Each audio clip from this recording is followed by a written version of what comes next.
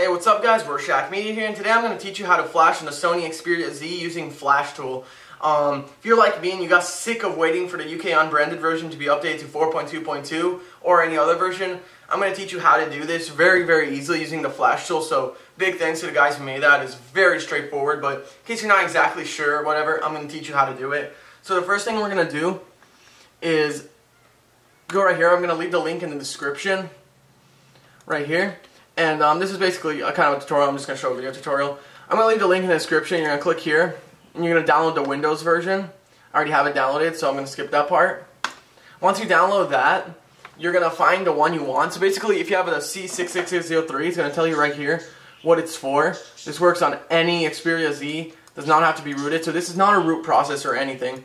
So there's a Spanish version, there's a Netherlands, there's whatever version you want. I personally use the Belgium version right here. 4.2.2, so you're going to download that. It should take a couple minutes depending on your internet speed. It's about 700 megabytes. So once you download it, you're going to open it and you're going to view it. So it's going to be in your area. You're going to go right here. You're going to go on computer C.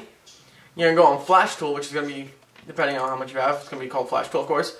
And you're going to go on Firmwares. You're going to open up that folder and you can see I have a bunch of different firmwares right here. So when you open up the Belgian one, you're going to have it in its original place, so you're just going to move it. Just move it to firmwares. So very simple. So that puts it in the Flash Tool firmware process. Then you're going to go back, and you're going to go to drivers. So depending on what Xperia device you want to flash, you're going to go right here and click next. And so they have a bunch of different Xperia devices. I personally am showing for the Z. So you're going to click Z and Flash Mode drivers. And you're going to install both of those. I already have them installed, so I'm going to skip that process. That should take a couple minutes. But like I said, it has any Xperia device you want to do. So once you do that, we're going to close this. We're going to go here. Let me just find Flash Tool. I'm personally using 64 because I got the 64-bit Windows. You're going to open it. Yes. And this is how it's going to kind of look. So I'm just kind of zoom that in here. So since the device is disconnected, that's fine. So what you're going to do is you're going to click on the lightning right here, flash device. And it's going to say flash mode. You click OK. And right here you're going to have a choice. So I have personally more, but it's usually going to have this one, which you are not going to use. But it's going to have generic BE or whatever you downloaded, whether it's UK unbranded. This is not 4.2.2 though. So whatever you have, you're going to have it right here. So you click which one you want. Right here, it's whether you want to wipe data or not. I didn't want to wipe my apps or anything, so you just unclick those, and it won't wipe anything. The process is a little longer once you do that, because I store everything, but it's better. You don't have to wipe everything. I'll just keep it on to show you a bit faster. So you're going to hit flash. And it's going to prepare files for flashing. It should take a very short time. It's pretty quick. You're going to want to have your mini USB ready. I don't know if, there it is, mini USB. And your Xperia Z booted off. So you're going to boot it off because it's going to ask you for it to be off, and hopefully wait 30 seconds for it when you turn it off. So you just turn it off. And it's going to say this. It's going to say unplug the device if you had it plugged in.